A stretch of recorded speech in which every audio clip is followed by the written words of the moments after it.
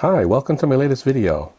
Well, in this one, I'm going to show part one of my new application server build that I've talked about in a few previous videos.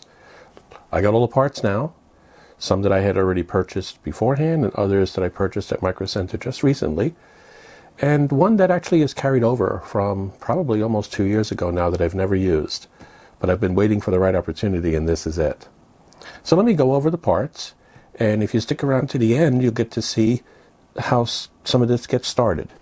But one thing I do want to point out that this build is going to be very, very detailed. I'm going to go step by step. It's going to be meant to be a full tutorial for anybody who's never built a PC before, using the most modern parts that you can get as of today, toward the end of June 2022. Well, let me start with the motherboard, actually. The motherboard that I chose, and I'll explain why, is the ASUS Prime Z690p Wi-Fi. The main reason I got this, it was a reasonable cost. I don't need the fancy bells and whistles for making overclocking easier, or something that I plan on doing a lot of on this particular system, although it is one that I am projecting that I will do some overclocking on, maybe not initially, but ultimately.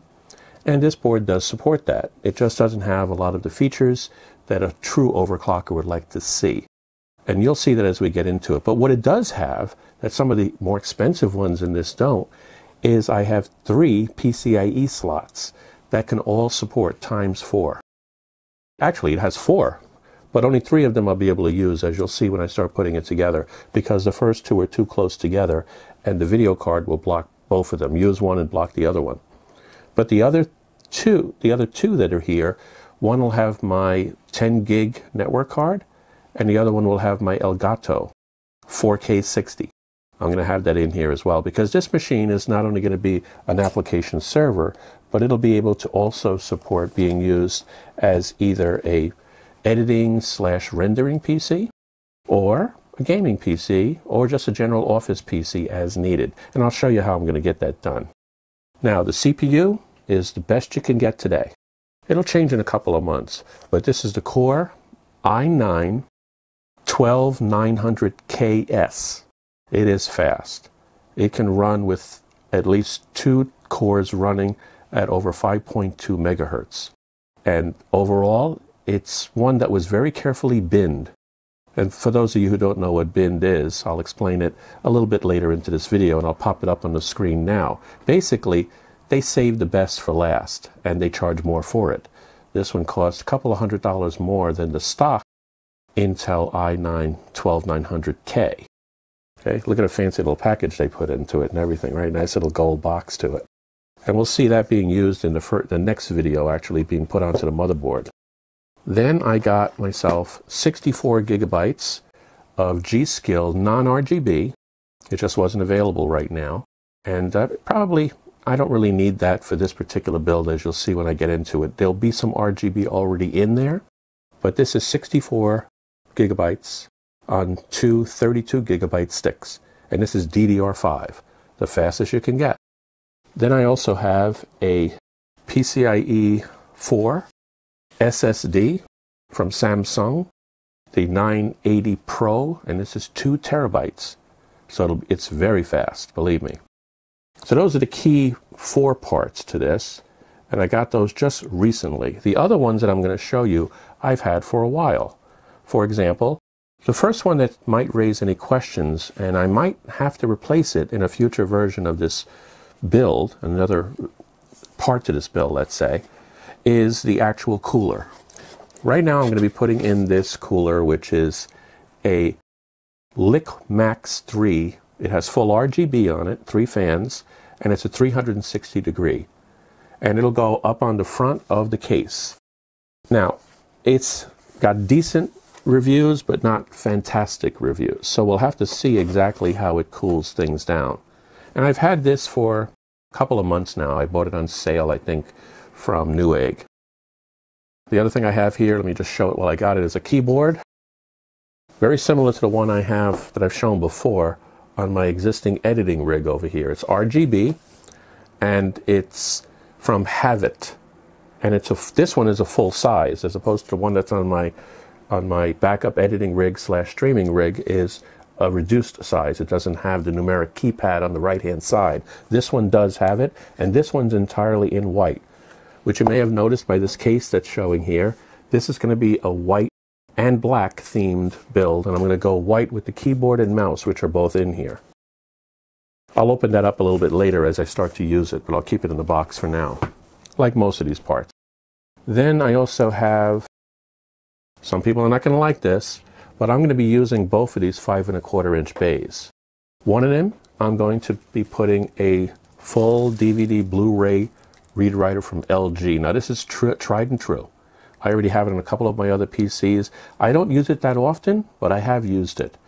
Not just for purposes of creating DVDs or Blu-rays, but also you never know when you have something that they've sent you in that format, that it's easier just to flop it in and read it into the system that way, as opposed to going and searching it out on the internet and trying to find the alternative way, because that doesn't always work. So I always want this as a backup. The other thing I have is for the second 5 1/4 inch bay.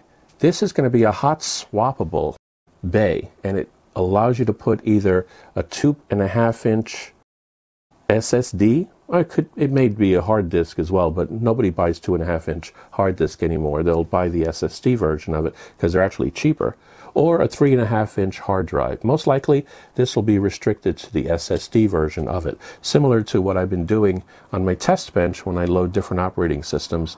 I want to be able to use that to load a new base operating system temporarily to bring this system up to a secondary usage or tertiary usage. Let's see what else. I got some replacement fans, because in addition to the 3 fans that'll be covered by the cooler, I want to put other fans. This is going to be a highly cooled PC that's going to be on most of the time. So basically there's going to be at least 6 fans running, and what I have here is 3 more black RGB fans that I'll be able to use. And that'll match the fans that are on the cooler. And these will be RGB, and all of them will be able to be controlled for both the RGB and the PWM, because all these fans are PWM, these 3 included, all by the motherboard. And there's enough connections in order to support that. And then, let's see. Oh, I'm also going to make it a little bit fancy. I got myself some white PSU extension cables. I'll open this up so we can take a look at this one, if I can get it open. Whoops, I take it back. They're not white. I did consider doing white, but I decided to get black and gray. So these cover every possible cable that I'll need for my PSU, including 2 8-pin cables for the actual motherboard itself. Although this particular motherboard only uses 1 full 8-pin and another 4-pin for the 12 volts to the motherboard CPU, this will be able to support that as well. Plus, it'll allow for 3 PCIe cards and the standard other cables that would be showing within the case from the outside. So it's got cable extensions too. And then I think the only thing I haven't covered then is the video graphics card. Now, this is going to be a temporary. We have a new line of graphics cards coming out from NVIDIA, the 4000 series, and that's relatively soon. But until then, I have this one sitting on the shelf, a 3070 Ti. And that'll be going in here temporarily to get this PC going. Now, I have considered, and this still may happen, I may take my 3080 out of my streaming PC back here and use that in here instead, and then take this one and put it into my streaming rig, because that's really, what I primarily use this for, and as a backup editing rig.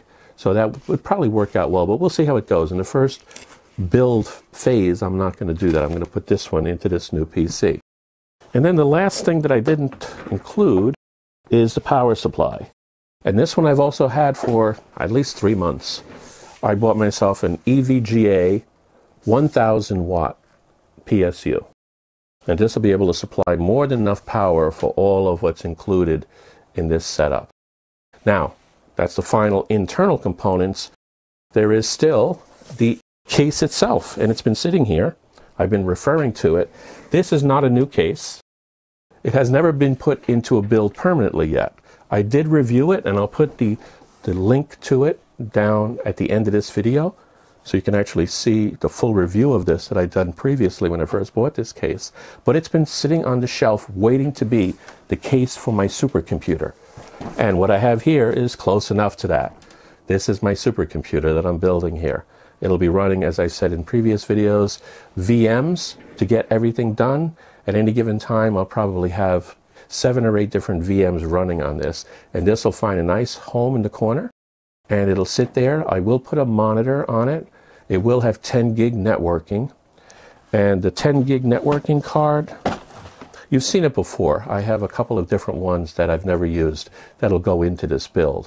But obviously I'm going to test it initially with the 1 gig that's on the mother. Actually, it's got a 2.5 gig on the motherboard.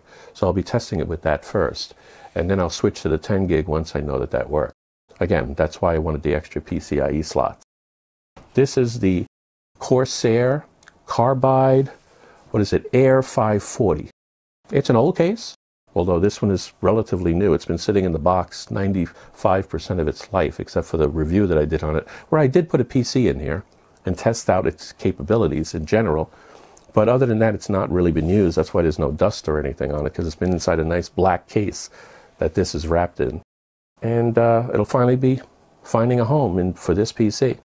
So those are all the parts that I wanted to cover in this particular video. I guess the thing to do next is to start setting up for part 2, which will be putting on the main parts onto the motherboard.